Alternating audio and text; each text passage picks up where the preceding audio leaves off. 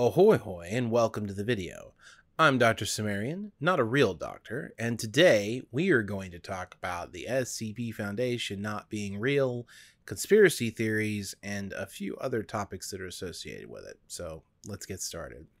So first of all, I did a video about 9 months ago. It was in August of 2020 called The SCP Foundation Isn't Real. It's one of my more popular videos, and it's something that constantly gets new comments, at least from time to time, but let's not call it constantly.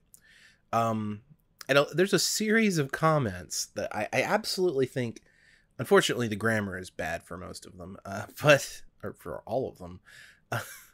But I think it really illustrates the problem with the SCP Foundation is real conspiracy theory, and that's what we're going to call it because that's what it is.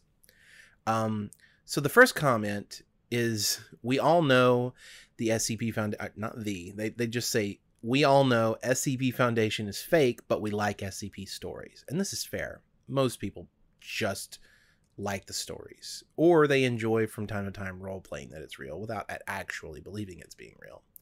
But then of course there's the next three comments and this is in time, so it was I'm looking at these in recency, so this literally was that comment. Then, human being is the most stupid ever made in the universe. Imagine we alone live in a big universe and there are no one else. Wake up, people. These things might not sound real, but it exists. And then another comment, well, you can't say it's not real because you don't know either. So yeah, you don't know, because if you didn't, what's the proof? And then finally, it's on Google Maps. As if it being on Google Maps is, you know what? A random dude went in and added a marker for the SCP Foundation. So it must be real. Because all government-wide, all intergovernmental conspiracy theories are true because they're on Google Maps. Anyway, so you have the whole gamut here of the there's no one who could possibly believe the SCP Foundation is real, and the SCP Foundation might be real. You don't know. To the SCP Foundation is definitely real, right? So that's the full range of it. And by the way, it's on Google Maps is in full caps, which is like telling me, like, you ridiculous idiot. Of course it's real. It's on Google Maps. How could you not believe that? We talked about this in the video that I'm reading the comments from, but I'll say it again. The existence of the SCP Wiki itself is proof that the SCP Foundation can't be real. And why is that? Well, and we'll get to why it doesn't prove what I think it proves, because this is a conspiracy theory, in a second. But from a logical standpoint, no government-wide or intergovernmental conspiracy like this, with this much purported power and influence, would have a Wikidot site that purports to be the actual, like, documentation of this conspiracy. It just wouldn't be a thing. And we'll talk about why that doesn't work the way I wish it would in a second. But first, we're going to talk about why conspiracy theories like this take root. And we're going to use the SCP Foundation is real theory to illustrate this point, because it's one of those conspiracy theories that I think is believed predominantly by people who are 13 or 12 and younger. Now, I'm not saying that all people below that age, those ages, believe the SCP Foundation is real. I think there's a lot of people below those ages who are capable of differentiating between reality and not reality. But there is a strong social aspect to the belief in these sorts of things. It's being part of a community.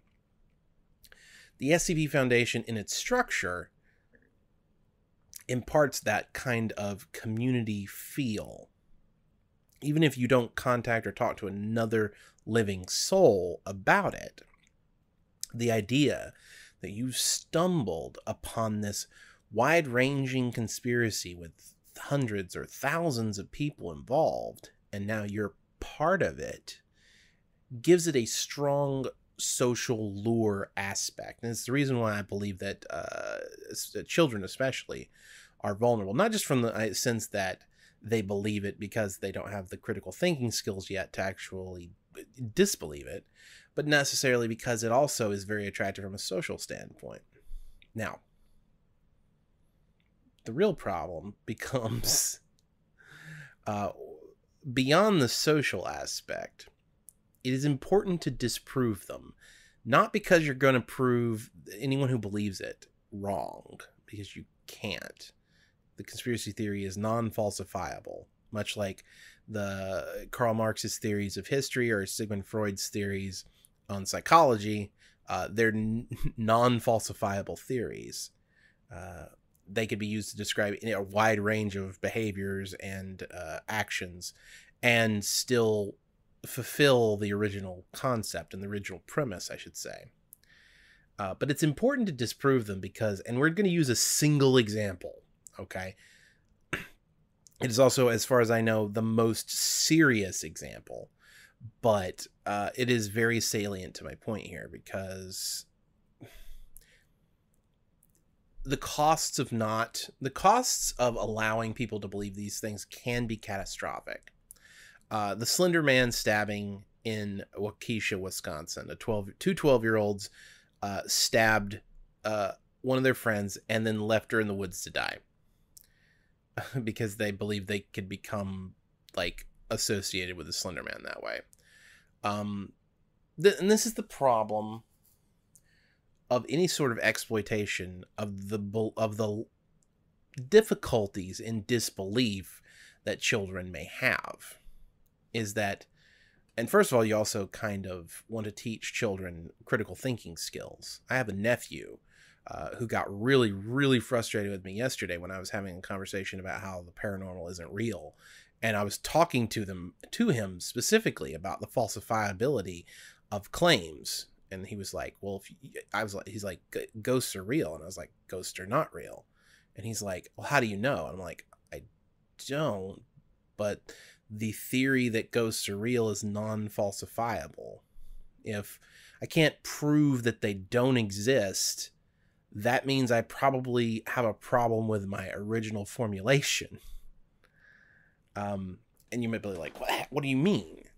Isn't that a good thing? If you can't be proven wrong, you must be right. No. You're just saying things that are not. That's neither here nor there. We don't need to get into the idea of falsifiability too much here. But I do want to make the point that you're never going to get people who strongly believe these things on your own. There's no argument you can make to convince them. And everything's going to circle back on itself. The important part is grabbing people before they develop these beliefs or before they become deeply held.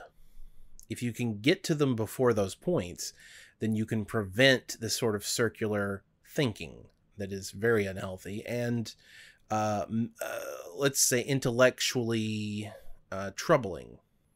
And that's not to say that this is the problem. Some conspiracy theories are true. The Tuskegee syphilis experiment, the CIA's usage of LSD on what's the word I'm looking for here, on civilians, the NSA, or I think it was the FBI actually, the FBI's conspiracy to cover up their systemic errors with forensics testing, the observation of almost all online communications by the U.S. government that was exposed by Edward Snowden, Watergate, and so on and so on. But the difference is that those conspiracies were exposed and provable. The actual things, it's complicated. So while those are provable, one could also say before they were proven that they were just craziness. Like, you can't, like, if the government chooses to continue to cover up this thing, no one will ever be able to find it, right?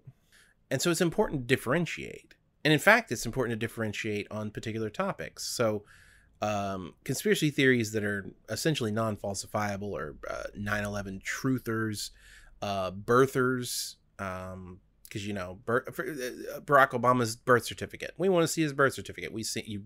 Here's his birth certificate. Well, that's not a real birth certificate.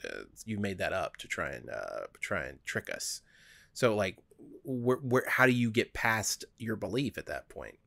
And so on and so forth. You could talk about the moon landing was faked. Well, the moon landing wasn't faked. Here's all this proof. Oh, that was just stuff made up by people to, throw us off the scent. Then how do I prove or disprove the theory? JFK was shot by, a conspiracy of the mafia or Russians or or the CIA. Well, here's proof that it was, Lee Harvey Oswald that did it. Oh, well, but they made him a patsy. They're just doing that to try and throw you off the scent. And so on and so forth.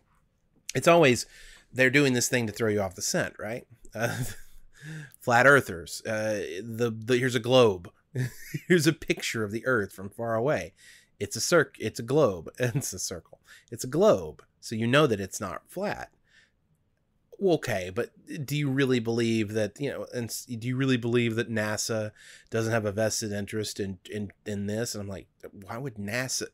Anyway, I was almost like, that's so ridiculous. But that's not the point of today's video. The point of today's video is to talk about how conspiracy theories can become, in this one in particular, circular in logic. So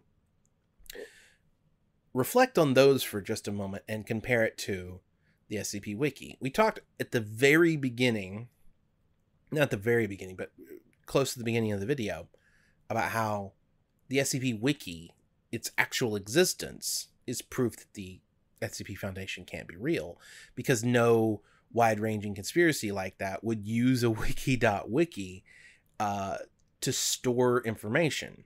And so people who are strongly attached to the idea that the SCP Foundation is real will then say, okay, yeah, but the wiki, the fact that it's illogical, that it makes no sense, that no one would ever do that, is something that they, and this is again a nebulous they, but something that they know, the people who are trying to cover this up. And they know that I know that they know. So they have created the SCP Wiki as a red herring to prove that it doesn't exist, and I'm the only one who's figured it out. But, and I'm going to use a story from somebody I used to work with, who used to periodically, out of nowhere, tell me that he believed that the story of Genesis was untrue. That Adam and Eve were not the first man and woman. And in fact, there was Adam and Lilith, and there's a whole book of Lilith thing. And there's some, there's some Christian folklore, or I should say Abrahamic myth and folklore to back this up. There's even like a book of Lilith. I don't know what its providence is, but there's stuff. There are things that exist. And so I was like, okay. And he kept telling me about this. And then when he finished, I was like, all right, but if you don't believe in Genesis, then why do you believe that Adam and Eve existed at all? And he just stopped and he looked at me and he said, I don't know, and then went back to work. Let's talk about the SCP Foundation's exact problem. And it was one of those few times, like, you're never going to convince. I'm sure, and like, it happened again. So like, he had his moment of realization, realized that what he was saying made no sense at all, and then went back to work, and then like, I don't know how many months later, it happened again. And he completely forgot that we'd previously had a conversation. So I thought I'd achieved something, but I had achieved nothing. But that's not the important part here. We can use this exact concept on the SCP Foundation is real conspiracy theory. Because the only evidence you have that the SCP Foundation even exists at all sources from the SCP Wiki. And its predecessors, okay? The stuff that led to the SCP Wiki. Those things are the reason why you think the SCP Foundation exists. If they're a red herring, they're made up to try and make you believe whatever it is they're trying to make you believe, then why do you believe any of it? Why is it that you're like, the SCP Foundation, okay, so this red herring is here. I believe that the organization that purports to exist exists, and they've planted this here to fool me into thinking they don't exist. Your logic has now become circular. Is it a red herring, and it's used to try and convince you that it's not real, or is it real? You only have one source of information. Do you believe that information, or don't you? If you do, the illogical nature of the SCP Wiki becomes apparent. There's no way that would be real. And if you don't, why do you believe anything in that is real? Like, you could believe there's some nebulous government conspiracy in the SCP Foundation. This is a viable version of this, that the SCP Foundation is not real. But there is some sort of organization out there that is using the SCP Foundation as a possible, like, red herring if they ever get caught, and be like, oh, no, it's just that thing over there. That's cool, but you can't believe the SCP Foundation, as described on the wiki, is real. Anyway, that's it.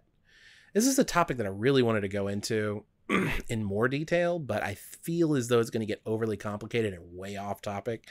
Conspiracy theories are an interest of mine, and I am very much would love to do like these. And it's funny because again, there are conspiracy theories now surrounding the SCP Foundation. Fortunately, most of those conspiracy theories are believed by people who are below the age of 13 and 12, so not a huge deal, but it is something to cover and talk about. And it's not just people below the ages of 13 and 12, because everyone is susceptible to this kind of thinking, especially the social aspects of it, of believing that you're part of something. But that's it. Thank you very much for watching.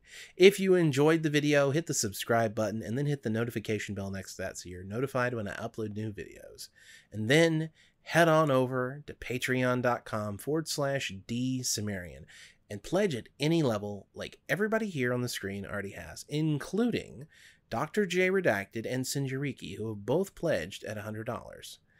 It's nice to know that I'm not alone out here, and I will see you all again on Tuesday.